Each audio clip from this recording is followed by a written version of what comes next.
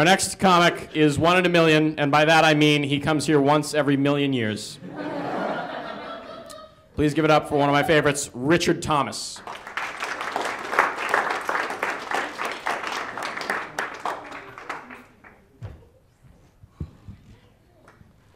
Let's get a very special shout out for all the moms who came out to support the kid that's just in comedy!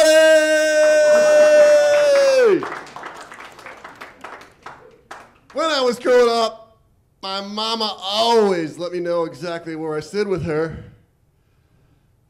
If my mom had ever greeted me warmly like, "Hi, Richard, how was your day today?" "Great, Mom. I love that peanut butter and marshmallow sandwich you packed for me for lunch today.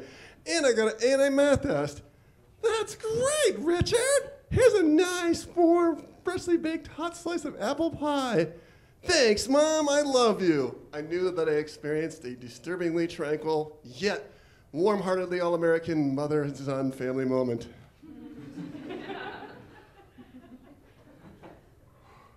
If my mom ever shouted out to me, "Richard, come here, please," I can most certainly expect a conversation like this to soon follow. "Richard, how many times have I told you that when you got a room full of dirty clothes, you've got to take them downstairs and put them in the hamper? And why is your room such an ever-loving pigsty? Your father and I worked very hard to give you and your sister a nice home. The least you can do is show proper respect by keeping your room nice and clean."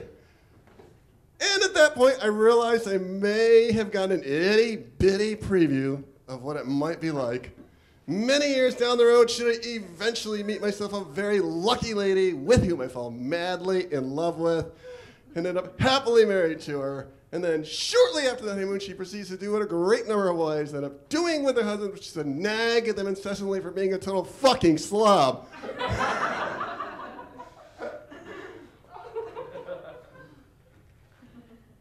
And if my mom ever shouted out my full name, well, I knew the shit had hit the fan while it was moving at full speed, and I didn't have no chance in hell of getting out of its path. And I got to talk about just such an incident. Happened when I was about 9 years old. And prior to this incident, it was a warm, sunny afternoon, and sitting in the kitchen, my mother and my sister were hanging out, talking, and the bee flies into the kitchen. And my mother seriously grabbed us both by the head, like put us down, and started shouting that there was a bee in the house, and I just watched her swatting it away with that bee with a fly swatter, just with her arthritic hand and all that. And I was like, by golly, I love my mom for rescuing us from that big bad bee. So a couple of weeks later, sitting in the living room with just me and my sister, a warm Saturday morning, watching cartoons, because that's what kids do. And a bee flies into this kitchen, flies in the living room, and zooms towards us.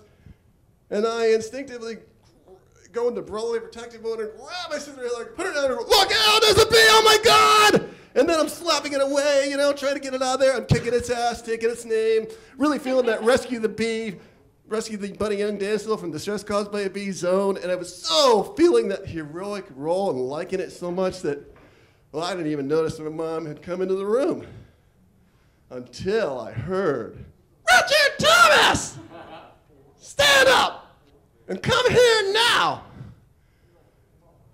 "Richard, why were you roughhousing with your sister like that? Don't you know that you could have really hurt her? Answer me, Richard. Who taught you how to do something like that?"